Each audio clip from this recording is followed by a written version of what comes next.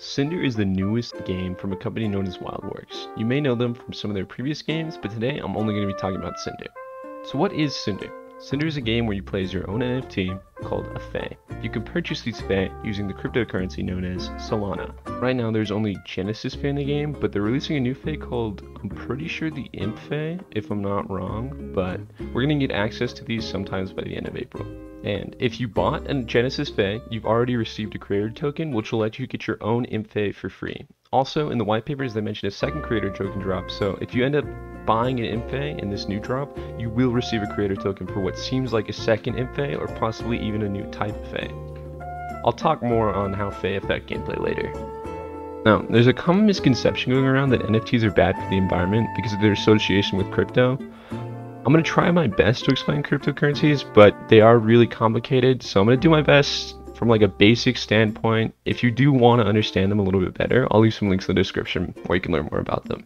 Every cryptocurrency uses something called blockchain. It's just a public history of data that can be updated and validated by miners. These miners in most popular crypto will come in the form of proof of work, meaning a computer does a puzzle for the right to add info to the blockchain for a reward. This is why crypto is seen as bad for the environment, because people buy computers solely for the purpose of mining. It drains electricity and takes resources from more important subjects. Luckily, this is where coins like Solana come in. Solana is a proof of stake, meaning the next person to add info to the blockchain has to put money on the line for a chance to do so. This cuts out all of the expensive rigs and machines people use for mining and uses much less electricity. Again, don't take any of this in absolute truth. I'm being incredibly vague. I encourage you to do your own research on proof of work and proof of service before deciding for yourself what you think is best. So now we know what Cinder is, but not what you can do in the game. As of right now, there isn't much, but I'll go through them really quick.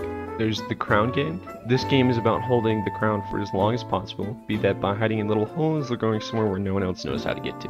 They also have chickens. I don't know if they're technically a game. They're pretty much just feathery soccer balls, but I guess you can kick them around and that's kind of fun. Another thing to do in the game is called cocktail hour. It happens every day at 5. Basically everyone gathers in the parlor, and at 5:15 a random person in the lobby is chosen to raise 0.5 Sol, that being Solana. I don't think this will last forever, but as of right now, it's been nice. And finally, there's the AMAs, which are Ask Me Anythings. It always happens every Friday and is a chance to speak with devs about the future of Cinder. And for right now, that's pretty much it. The game has a lot of exciting plans for the future though, and if you read their white pages, which I'll also link in the description, they're going to add these things called Daishos, which are basically like little Pokemon creatures that you can capture in the wild. You can either take your captured Daisho and train them for PvP battles, or you can disassemble them at the Reduction of Irritants Department, or RID for short. If you do take them to the RID, you'll get a reward in the form of Ash, which is basically just the currency of the game. Here's a picture they include from the white page. They do mention wanting to include the ability to transfer Ash into another crypto. Along with Ash, there's also another currency known as Ember. It seems kind of like the premium currency, kind of like the gems of a game. If coins are Ash, then Ember is gems. On the topic of Ash, Fae currently have 3, quote, secret stats. Each one of them improves the player's ability to collect Ash in-game. I'm pretty sure these stats are only for Genesis Fae, and hopefully we'll see some different ones with the Imp Faes, but overall, they're pretty cool. Here they are on screen. Daisho combat is probably the most documented thing in the white pages, but basically, Daishos are little pets you can battle. If you've ever played Pokemon Go, it's pretty similar to that in the sense that if you capture a Daisho, you can either turn it into currency or train it for battle. To battle another player, you must have a squad of 3 Daisho at least. These battles go on until one Daisho's power core runs out of energy. Power cores are kind of like the heart of a Daisho. They determine what type of Daisho it is and also how strong the Daisho is. Power cores must be charged with Ash and will require more Ash for more stronger cores. Daisho cores can also get a boost with Daisho parts. Daisho parts can either grant a new attack or provide better stats to the Daisho. Certain core and part combinations can grant special attacks or stat modifications. Using specific Daisho together in combat can also improve performance.